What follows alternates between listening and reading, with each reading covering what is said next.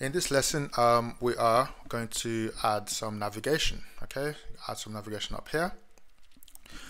Okay, so this is a UI navigation controller, and this is what we are going to be implementing. This is what it looks like. So we start with a navigation item right here, and in that we have left and right, and then we'll have title. Okay, so I have left bar item, right bar item, and title. So we now choose one of our view controllers as our root view controller, and the content from that will then be displayed in our UI window and device, and everything flows backwards this way. Okay, so let's have a look and see how it all works. So if I go, I can say self.navigation item. I could tap this and get the instance of navigation item, and I'll refer to that instance as nav. I'll call a few methods on nav, set the title to main, and then there's a left bar button item. So this expects a UI bar button. So I'm going to create a method called create bar button. So this will accept a default system item called save. So this gives us just a save icon, and when we click on it, I want it to open up a method or call a method called left button. Alright, so I'm going to repeat the same for our right bar button item. So navigation.right bar button item, and we can paste this here. And UI bar button system item, just change save to something like add. So just say add. Alright, and when we click on this, we want it to call a method called right button. Alright, so now that we've done that, I can end our block there. Alright, so I'm going to create this method. Create bar button method. So this accepts two parameters. So the first one is just the item that we want to display. Okay, and the second is the action to perform when you click on it. So let's go ahead and create our UI bar button item.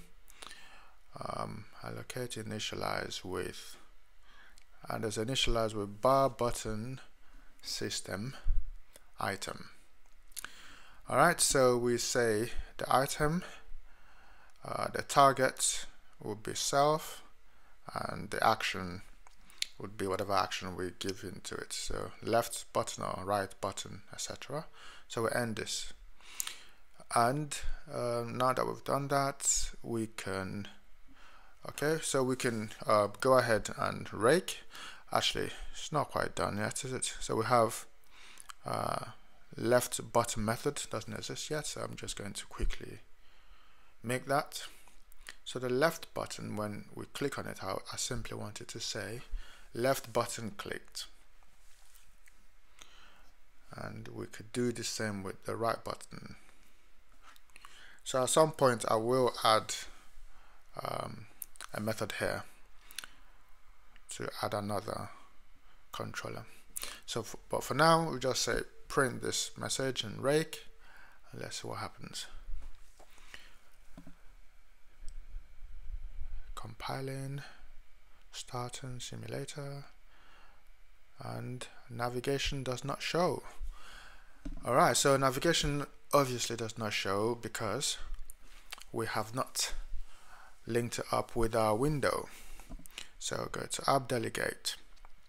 So instead of feeding in main controller directly, we're going to feed in our navigation into it. So if I say UI application, no, UI navigation controller, we create a new instance of that, and we initialize with a root view controller. So there are a few initialize methods, so this is one of them. So this time main controller dot, I'll use allocate dot initialize, which is the same as dot new, but this is more Objective-C idiomatic way of doing it. Alright, so now we have starting simulator and we have our navigation. That's simple. So we have save, and when we click this, we have left button clicked and right button clicked. So it works. So I'm going to make this a bit more navigationable. So when we click on the plus, we want to push in a new controller. Okay, so to do that, I'm going to add a new controller called the secondary controller, for lack of creative names.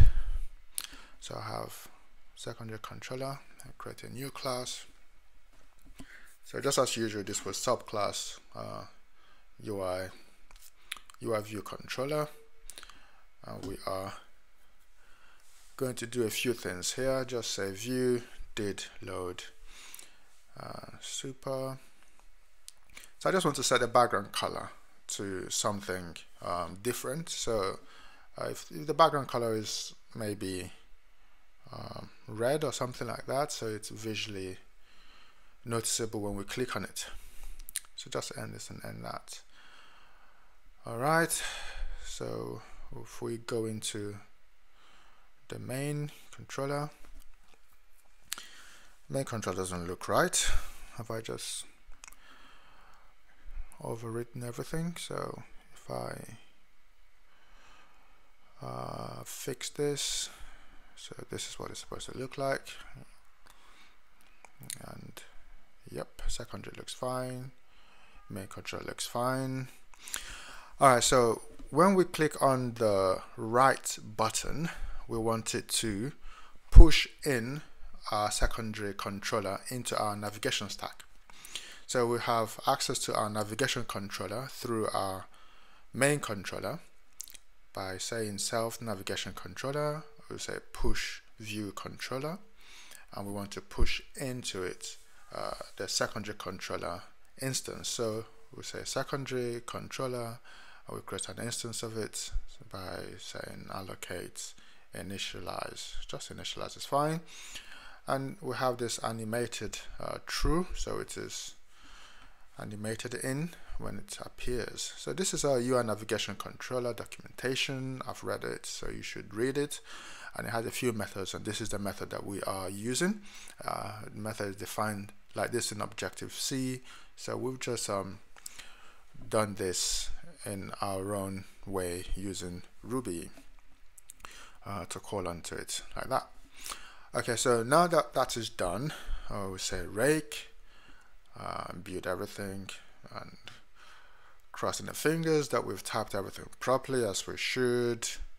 So far so good. We click on plus to push, and it blows up.